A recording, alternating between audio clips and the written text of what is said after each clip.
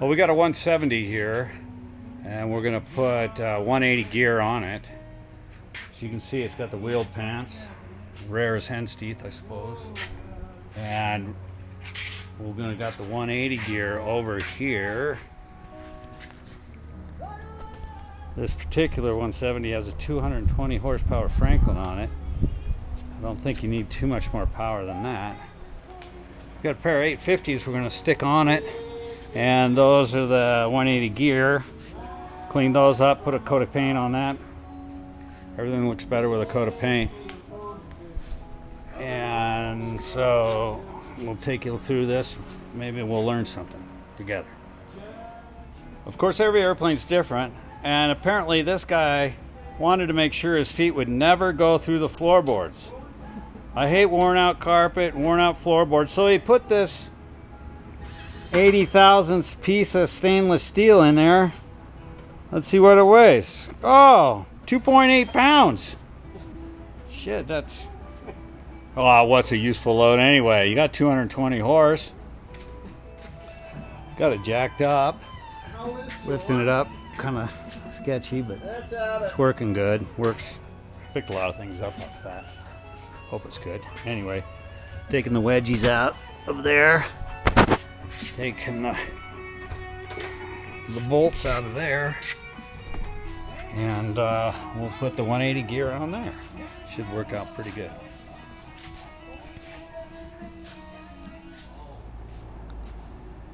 So we got the gear legs in. One of the things I discovered was that this wedge here is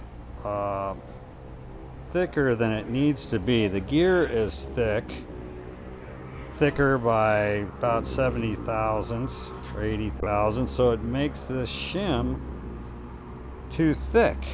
So I had to like grind a little bit off here, and I stuck it up in there. And what you really want to make sure is that when you get around to here, that you look in here and make sure that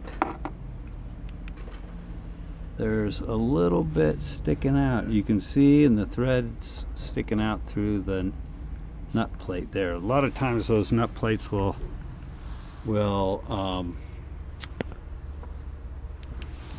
break off. People put nuts on the backside, and that can be a bugger too. So far so good. Looks like it has a lot of camber. We got little wedgies. I'm not sure. We'll figure that out later.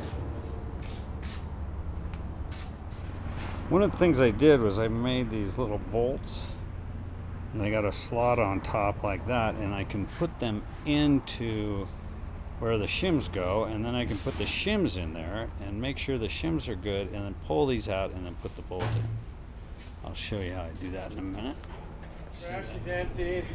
Sweet. So now I've ground them a little bit thinner. What do you? Oh, you got them ground? Ground a little thinner. Perfect. You can look up there and You're the best.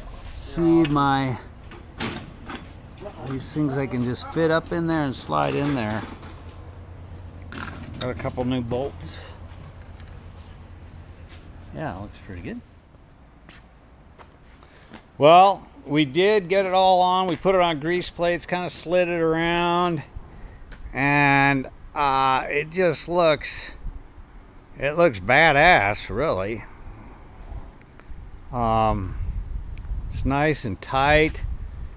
These gear were a used set, and there is a small discrepancy in wingtip height that we haven't quite figured out yet. Not sure if we're gonna get that figured out, but gotta check toe in and camber. But it looks super cool. I think it's a good mod. I'm gonna have to work backwards on the paperwork, but we'll figure something out. That's about it.